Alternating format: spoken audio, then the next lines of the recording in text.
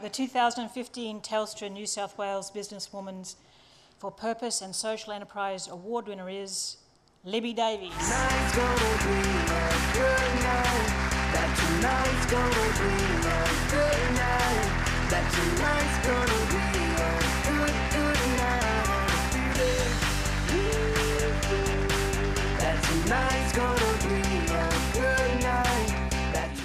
I did prepare a speech, but I think I'm just going to forget about that. It's an amazing honour to stand up here amongst incredible people, but also to represent a movement in Australia that is so far ahead in the way in which has garnered the support of the community to mitigate one of the most insidious issues that we face in our community, and that is violence against women.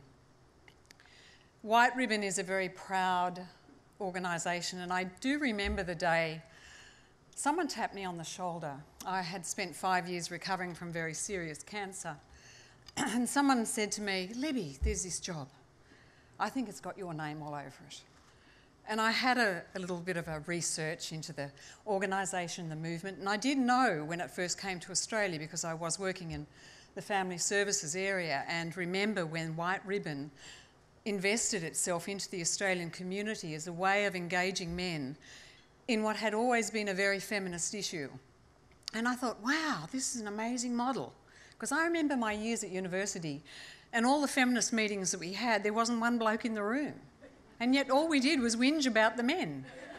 But we weren't changing the men. We weren't working with them to change attitudes and behaviours that had become normalised, that had become entrenched, and which had delivered a very sexist, unequal community and society.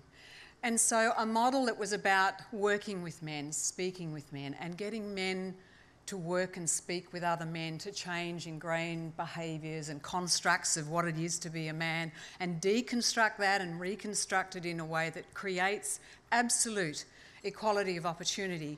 I thought, hallelujah, that's amazing. And so I felt very privileged to be tapped on the shoulder. I remember going down to Canberra for the interview, a very harrowing interview.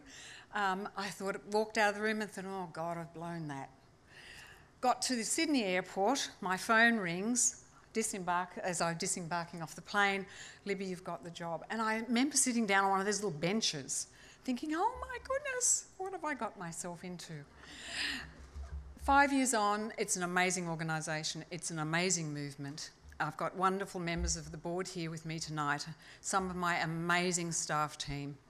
And today is very serendipitous because we launch the beginning of our White Ribbon campaign for 2015, and that is a new oath that we're asking men to take, a very active oath, moving on from what we have had in the past. And the oath is to stand up, speak out, and act to prevent men's violence against women. We hope you will join with us as we move into White Ribbon Month in November as a whole community, because White Ribbon is community-driven, community-owned, and it is about empowering the community, and particularly our men in it, to influence the actions of some men to stop this insidious curse. So thank you for the honour of standing here today, of being part of a wonderful movement and being in this room with the most amazing women and men. Thank you.